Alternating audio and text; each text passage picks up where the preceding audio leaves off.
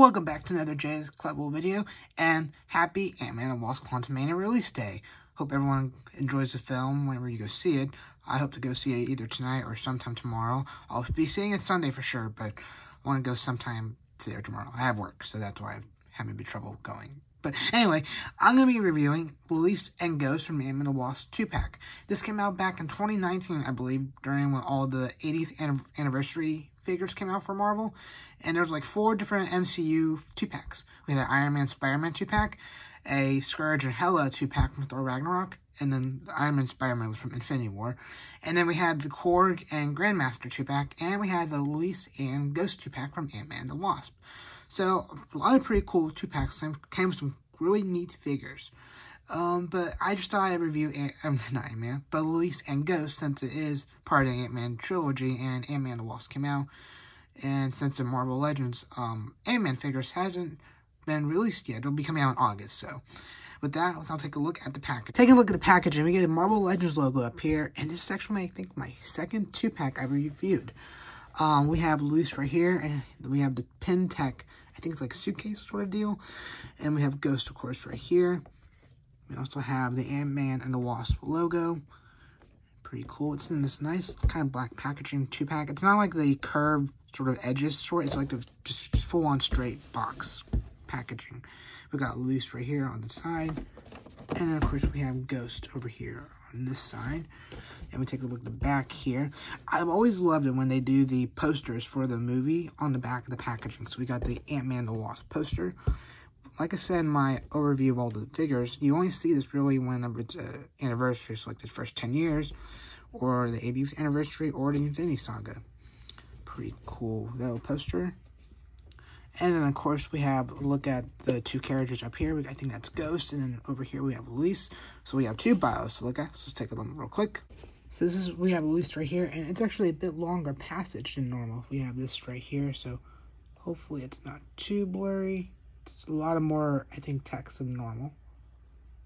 So there's Lisa's bio. And then over here we have Ghost. So we got Ghost up there, and we have her bio right there. So again, pretty long passage than normal. It's a bit more difficult to get in shot and to have it fully able to read. But there's Ghost. And that's a look at the packaging. We already took a look at the side right here, and we're now back to the front with Luis and Ghost. So let's get them out of the package and take a look how they're packaged in that plastic tray, and I'll take a look at the accessories and figure.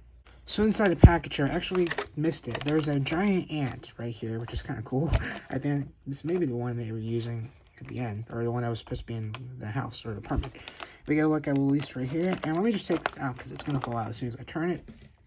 We have a look at Luis right here in his ex-con suit. We get the Pim Tech suitcase sort of deal right here.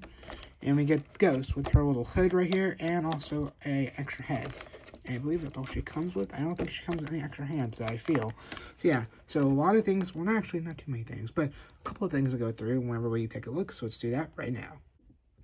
So we have 4 accessories here. We have the Pim lab, I believe. I think that's what the suitcase is supposed to be. We have the giant ant. We have Ghost's head, and we have, I think, a hood. Like, it's supposed to be her hood, basically, just pulled back. So let's take a look at the hood real quick. So bringing the hood up, it has this like ring piece, which I think, let me know if I'm wrong, but I'm almost positive this is a hood. It's kind of like pushed back right here. It may be able to go around her neck and everything, which we can try when we take the head off, see if it works like that. Although, now that I think about it, it probably can't be the hood, because if we take a look, her hair, well, maybe it would work. We'll have to take a look, remember that we take a look at the head on the body. But it's kind of like a whitish, maybe bluish gray. My vision's a bit hard to tell on these lighter colors sometimes, but you kind of see some just midget line detailing. So that's our little hood we have right there, which set aside. Next up, we have a little the head accessory for our Ghost. Let's see right there. I think it turned out all right. She has this long hair in the front. So, yeah. You see, now I think this probably, I think it could work like that. Again, we'll take a look in a second. Just pretty long hair. Got some nice line sculpting on the hair. It's kind of a rubber. You can move it. It's a bit stiff, but just want to be a bit careful so those don't tear off or break off. And that's her head accessory. Next up, we have the little ant right here. His arms and everything are bit bent from being in that packaging, the way I guess I position it. We have the head right here. Of course, with antlers on top. And so, it's kind of nice we got one. I honestly forgot this came with it. I'm almost sure it's not as big as it's supposed to be, but it's supposed to be the one with from probably the apartment that was playing the drums. Why else would this come with? At least I would assume. But, it has like 6 legs on it. Of course, the ant body. So, I think it's a pretty good representation of the ant. Of course, it's not too hard to make, I bet, but still. They are very, the legs are a bit thin. They can move a smidge. They won't stay into place. But you just want to make sure you don't tear those off. And everything. If you hear noise in the ground, it's my cats back there. But, yeah, let's look at the ant, and I'll take a look at the Pimtech. Finally, we have the Pimtech lab. So we saw this in Ant-Man and the Wasp, of course, and Avengers Endgame. This is what Scott was pulling when he was walking around looking at how the world became after Thanos. I think there's represents some wheels on the bottom, but it's just a square box and has some kind of like line detailing on the side, I believe. Yeah, right there. Maybe it's supposed to be a building. I can't remember if it's supposed to be a suitcase or if it's supposed to be a building. It looks like a suitcase, so I assume that. Oh, I forgot I can do that. Okay, so you can pull out the little handlebar. I totally forgot that could do that. That's so cool. So, yeah, it's just basically a suitcase, I believe. Have all those little line detailings. And, yeah, it's basically, I think, mirrored all the way around. Top of it, so. Yeah, let's look at the Pym lab. I'm pretty sure it's the lab. But now we move on to the figures. We're going to take a look at Ghost first. So first up, we have Ghost here. We can take a look at her head sculpt. Of course, she has the hood up now. You can kind of see her eyes, I believe. Of course, this is supposed to help her, like, be able to control her phasing feature. And so, yeah. It's a pretty cool figure. I'm happy we got this because we didn't get the villain for that movie when the wave came out originally. Yeah, pretty cool. Take a look at some of the detailing. Not too much detailing on her. Just basically one color, one suit. Have some line detailings on it. And yeah, it's pretty much it about her costume and everything. I will say, because of the way the figure was just built, you do have this, like, I don't know what to call it, maybe like an increase right there, or crease in the body, like where the mold would connect. Of course, you need that ab crunch, like so, but still, it kind of just makes it, you see that line and everything right there, and just, I don't know, it's something I noticed when I'm holding it and opening it up. But yeah, pretty cool. Okay, so taking a look at articulation, you can move her head really any position, any way around, go beside size smidge and like that, but that's you can't really twist it or it'll pop off. You can move her arm around 360 degrees, same with this arm. She can move her arm out that far. She can bend the elbow, twist at the elbow, and twist at the hand joint. I kind of like to think her hand is like when she was reaching the sky, I think it was Hank's body when she was phasing. Just position that back like so. Move this arm out like so, bend it that far, twist, and twist the hand. Can then move it back into right there. She can move her leg up that far, move it back that far, and then she can do the same with this leg, move it up that far, move it back, and she can bend at the legs. So she can go that far down. Same with this leg, like so. So pretty good range of motion there. She can do splits, and she can't really move at the feet, I don't think. I mean, she kind of can, but then it's going to mess up her stance and whatnot. So, yeah, that's pretty much all the articulation I can find on her body. Does she move? Oh, yeah, she can go 360 degrees on the body, like so. So, yeah, pretty cool range of motion there. Let's now take her head off. So, we're just going to pop it off like so. Maybe if I twist it, will pop off for me. There we go. So, yeah, like, see if you saw there, her head doesn't really pop off. I mean, it doesn't really turn. It would just pop off. Okay, so taking these accessories, I'm almost positive. Actually, I'm not quite positive if this is how it's supposed to go. I want to think it's supposed to be like this. Like, it's supposed to be her hood. Let's see. Can I get her head to pop on? It's the question. Just gotta push it in, I guess. No? Let's see. So her thing's right there. And her head the hole in the head goes back that far. So can this go on? I don't want to break the head or the joints, so I don't know what this is supposed to be. I'm trying to get it to go in. Huh, it's so weird. Okay, well, we'll take it off for now. But her head can go in like so. So we just, oh, there we go. If I just put it in, it should just pop into place. So after a lot of effort there, I don't know why so much trouble putting her head's on. Her head's finally on, and it also kind of does not move. You can't really twist it with the hair, and it's kind of stuck on there. You can't even bend it. I guess you can. But I'm still so confused on what this is supposed to be. That I almost think...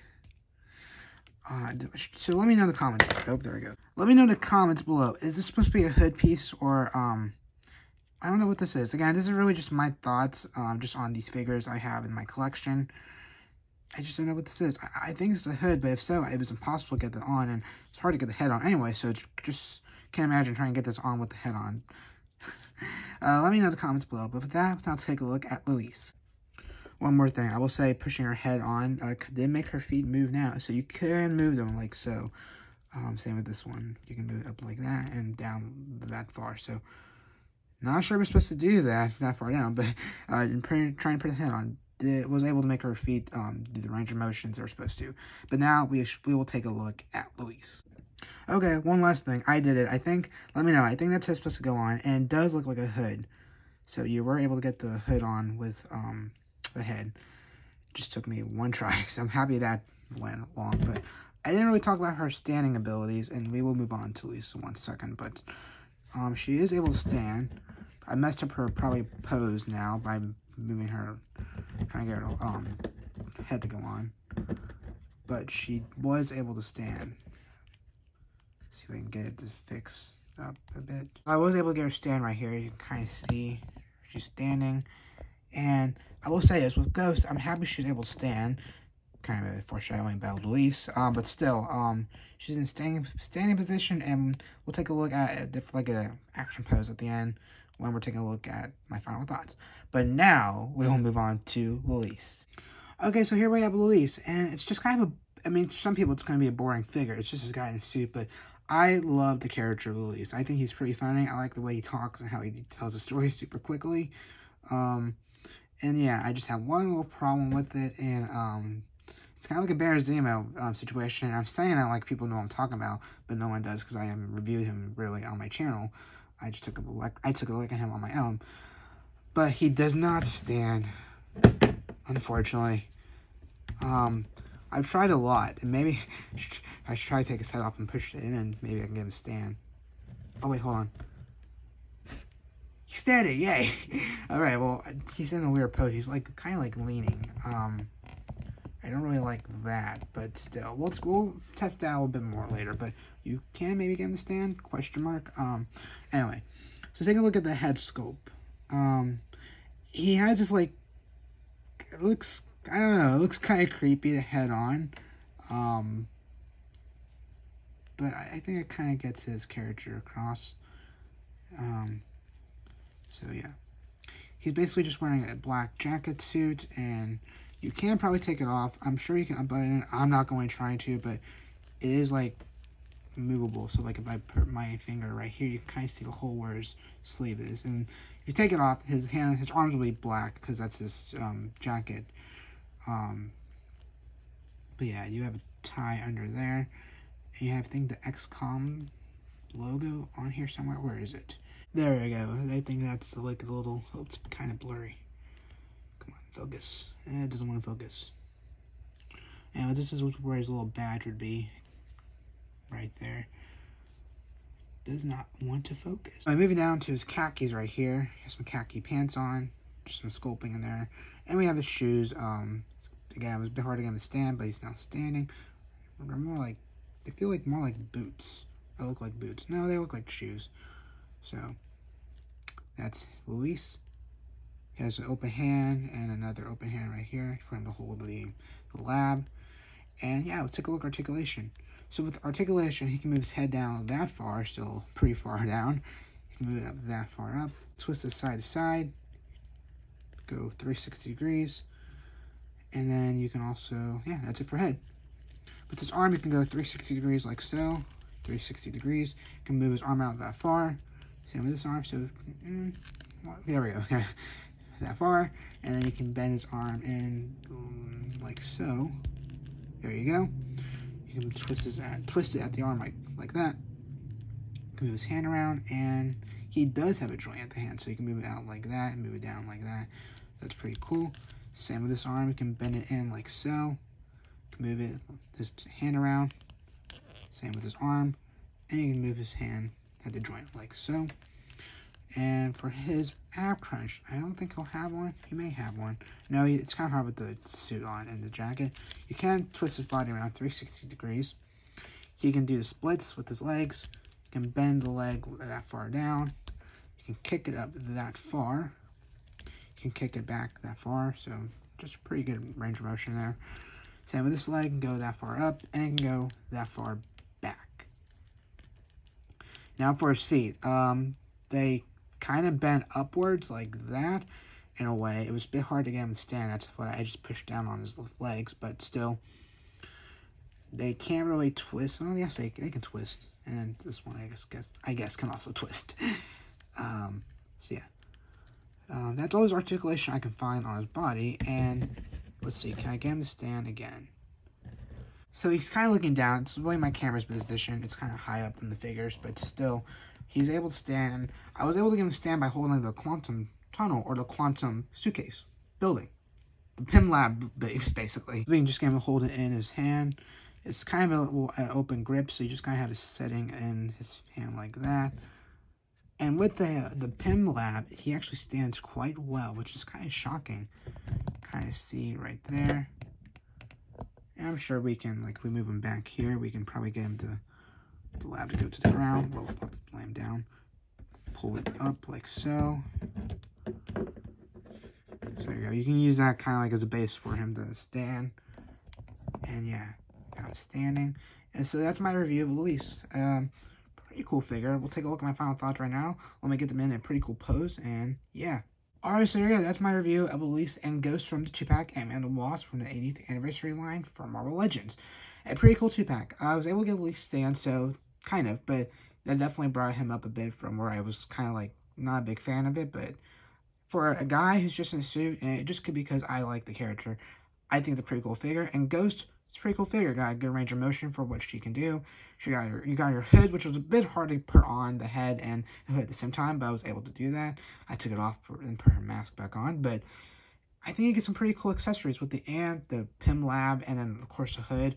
Ghost didn't really have any weapons, so it's okay. She didn't come with any. Luis didn't really have anything in the movie, but it came with some pretty cool accessories that kind of made sense for him.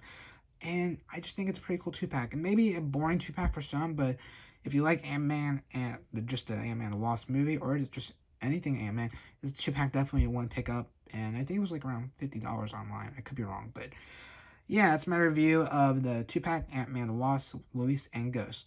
I hope you all enjoyed the movie whenever you go see it. I'm looking forward to seeing it. And I guess the next review will be Giant Man. With that, I hope you all have a good rest of your day, and I'll catch you all in the next one. Take care.